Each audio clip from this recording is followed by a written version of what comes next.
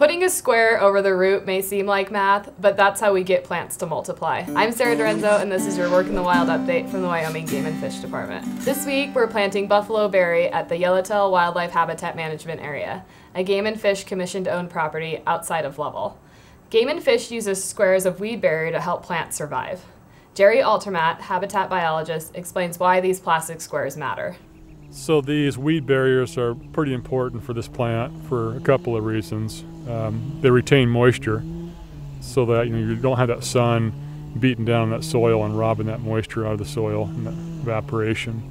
But also it inhibits the growth of plants underneath it, so you don't have that competition between this little guy and these established plants, which robs moisture and nutrients.